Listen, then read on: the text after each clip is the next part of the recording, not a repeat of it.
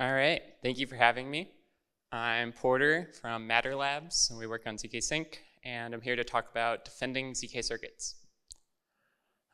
So follow me on Twitter, by the way. This is my first NFT I ever bought, still special to me. Like I said, I work on the security team at Matter Labs, but I spend a lot of time with our cryptographers, and so helping secure our ZK circuits. And today I'm going to talk about pretty much what I do at my job day to day. Hopefully trying to inspire some of you to want to work on security for ZK because we need more people. And that's kind of the big picture. And I like math. Okay, so first of all, what is ZK Sync? Hopefully most people have heard it by now, but I felt like I needed to do some intro slide. Leading ZK rollup on Ethereum, advancing personal freedom for all. This is something that it's easy to say, but we really do believe it at our company. Everyone is just very aligned and believes in this mission a ton, which is it's an awesome place to work. One company announcement to point out that's not really related to my presentation is ZK Stack is ready for hyperscaling. So if you want to build your own rollup with ZK Sync, come talk to us. Happy to have you. That's our big Dev Connect announcement. And then in general, this is the most amazing team I've ever worked with. I have the coolest job in the world for me. I love just working on security, making sure that stuff is safe, battling against the hackers. I think it's the coolest thing ever. So if I get fired or something, you guys should all apply for my job because it's awesome and the teammates really are amazing. All right, ZK Sync's mission statement is our purpose is to break financial barriers and enhance the world's freedom by accelerating the mass adoption of public blockchains. And like I said, we really believe in all of this stuff throughout the whole company and everything we do. All right, now to the main part of the talk, defending ZK circuits. Just as the introduction, I'll talk about attacking ZK circuits because we have to know what we're going to defend against. And then I'll talk about the traditional defenses, which are probably the stuff that you all expect already from this presentation. The innovative, which is kind of the more fun, new stuff, which I think is going to be very exciting. And then the future of ZK security and conclusion. Okay, so first of all, what are ZK circuits? This is I think about it more as how are the ZK circuits used? This is the code that the prover is actually going to prove has been done correctly. And so for ZK Sync being a rollup, we need to prove that everything that happens inside our virtual machine has been done correctly. And this giant diagram that you can't really read on the right side of your screen is a picture of all of the circuits we have at ZK Sync. So I won't walk through all of them. If you can see, near the top in the center is the main VM circuit. That's kind of the starter central one. And then there are lots of supporting circuits. And all of that together is what I'm going to talk about defending. More or less, all of those things, I'll do a brief coverage of start with the main VM, but you leave some parts like memory for later. Checking the signatures is happens in other places. And then on the right-hand side is stuff like event queues and sending messages to the L1 and things.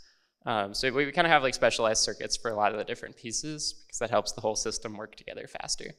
So it looks complicated, and it is a little complicated, but not too bad. Attacking ZK circuits. This is the fun part. Everybody loves attack. I've worked in cybersecurity my whole career, and all the trendy stuff that makes the news is the attacking, so this might be the most fun part of the presentation. We have about $450 million total value locked on ZK Sync Era. I checked L2Beat this morning, so that's still accurate. And basically, so how do I sleep at night knowing that more, in some sense, the reason all of that money is safe is because of cryptography in our ZK circuits. And if one bug goes wrong, potentially danger could happen. And I'll explain how we have defense in depth so that one error shouldn't be enough to actually break the whole system because it's hard to write perfect code. You've already seen that the circuits are a little complicated. And so, yeah, how do I sleep at night knowing that we have this much money on our blockchain? You might have seen this article circulating recently. One of our amazing security partners, Chainlight, found a pretty big bug in our existing circuits. And so they have a spicy title of saving $1.9 billion, which is technically, it is the total amount of money that's been sent over the bridge since that time. Like I said, we only have $450 million total, so it's a little bit like a big number. Anyways, to the code, our fix for this huge bug that was found is just shown in that commit right there. It is a one-line change, and that would have protected this whole hack. And so again, this gets to like, how are we going to defend this stuff when one line of code is this important? Okay, so traditional defense, ZK audits. We work with individual auditors and companies as a whole. Trail of Bits, Spearbit, Chain like we saw on the last slide, many others. Thank you all for helping us.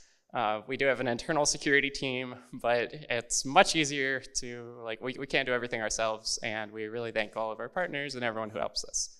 ZK audits are a great choice for security when you want like specific domain experts and time dedicated to one section of the code base. So if we know we have like some important changes happening to one section of the code base, like if we rewrite like a large portion of the code, and we really want someone to focus just on the one piece, like audits are a great way to go. Competitive audits are a lot more fun. Recently, we gave away $1.1 million, well, in progress. It's the judging is almost done. The contest has concluded, and we're filtering through all of the findings at the moment.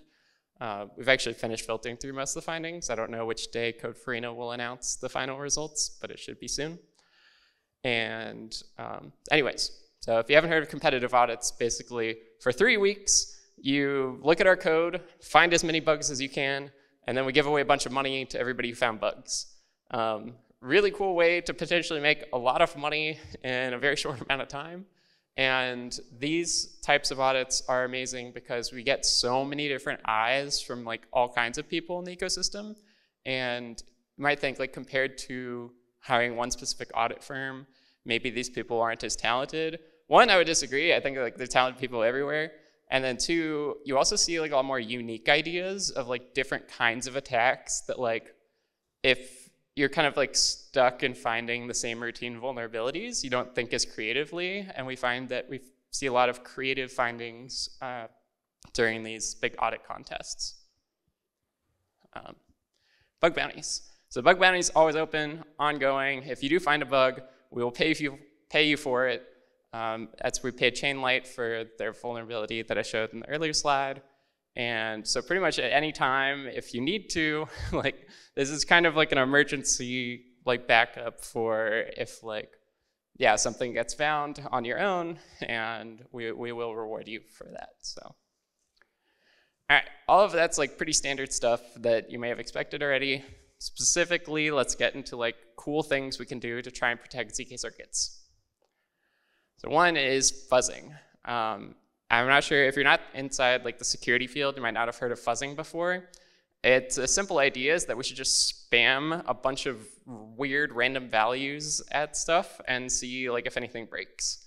And as is like very good to do, it's a little challenging to set up in practice, and so that's why it's like maybe not used everywhere all the time, especially for ZK circuits because of like they're a little complicated. You'd have to set up fuzzing specifically for your like arithmetic constraints or like however you decide to do the input. Nonetheless, fuzzing's great for catching like errors that maybe like edge cases that test cases might not have covered or something. Fuzzing's like I think it's like a fun way because you don't even really have to like think about it ahead of time. You just are going to spam like tons of weird values, and if something breaks, then you go figure out exactly what line broke, and I think fuzzing's cool. Second is formal verification. The idea of formal verification is basically to turn all of your code into like this very specific math, which it sounds a little bit like ZK anyways, but it's like a different specific math, and then you run like a satisfiability checker to see whether basically your protocol does what it's supposed to. And so I think formal verification is amazing In the crypto space, the only place I've really seen it used is the move language from Sui and Aptos and those chains. It's not, the hard part about formal verification is that like if your code base changes very frequently, then it doesn't make a lot of sense, because if we're just like rewriting massive pieces all the time, it's hard to like set up any formal definitions of what this code is supposed to do, because it keeps changing. So once I think we reach like a more kind of solid defined code base, then it will make sense to do formal verification. Fraud proofs for ZK proofs. I think this is one of the funniest ideas, and it's actually, it's pretty cool. So if a ZK circuit's under-constrained, that means you could generate multiple proofs from the same data. And so the idea is that you could set up similar to like fraud proofs for optimistic rollups, where you wait for someone to prove like that some bad state transitions happened. With this, you would wait to see if someone can generate like a different proof. And if someone can generate like a different proof, and you have two different proofs for the same data, then there's some under-constrained vulnerability somewhere. I write on the slide that it feels bad, because then like the finality time like slows down all the way back to optimistic rollups. And so we probably won't like go with this one, but it is fun to think about and brainstorm, like maybe combining the best of both worlds. Trusted execution environments. This is what we are going with. This is one of our big announcements for this week, is 2FA using ZK rollups, using SGX. Justin Drake had a blog post on it about a year ago, and we took it seriously. And I think it's on testnet now, not quite live, but so you can use like TE's trusted execution environments such as SGX or others, and run the code that should be going through the circuits through the trusted execution environment. And the idea is that whatever comes out from the trusted execution environment should, like the end result should be the same as whatever comes out from the circuits. And then you can basically have like a separate code that does the same thing as circuits without all the ZK nonsense. And you can like only update the state root on Ethereum if we do both of these things at the same time. This way, if a fake ZK proof is like generated, then we would still be able to, we wouldn't update the chain until also we got a proof from the trusted execution environment. So this one's very exciting. I think like I'm super happy that we have teammates who are working on this stuff and specialize in this field. I think it's going to be like a big upgrade for the security of our ZK circuits, and pretty much means that as long as they're not bugs in both pieces of code, then like I can sleep at night. The alternative to this, I actually was just listening to the Lambda class presentation. They've written their own version of like Starkware's prover. And so for them now, they have like two provers, and so they've rewritten the code twice. And so hopefully there isn't a bug in both of them. And this is kind of similar, except instead of rewriting the prover and ZK, we've rewritten essentially the same code inside a trusted execution environment. So we still might also want to like generate our prover in different languages or other alternatives like that. But anyways, trusted execution environments. Cool. So that is most of my talk. I think there's one more thing that's not in the slides, but I think education around all this stuff is very important, and documentation. If more people could understand our ZK circuits, I think more people will find bugs in our ZK circuits.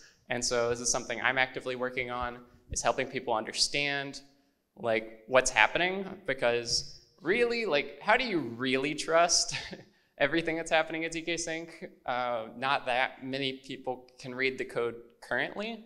And so I hope that we get to a state where like many people throughout the ecosystem can like easily look at the code, review it, and appreciate it, and find bugs and report them. So, all right, concluding thoughts. Prediction for 2025, I committed to some numbers. The ZK industry will expand massively. In terms of money, I don't know exactly how big, or I won't say on stage, but ZK performance, I think, will still increase like 40x from here. I think the there's still tons of room for improvement in this field. I know we have lots of plans at zkSync for continuing to get faster and faster. And also there will probably be like at least 10x more jobs in ZK security. At the moment, this is a very small niche field, and I hope that, I think more people are getting inspired now, but if any of this sounds interesting to you, come talk to me. I think this is a very cool job, and I'd love to have you in the industry. So, thank you.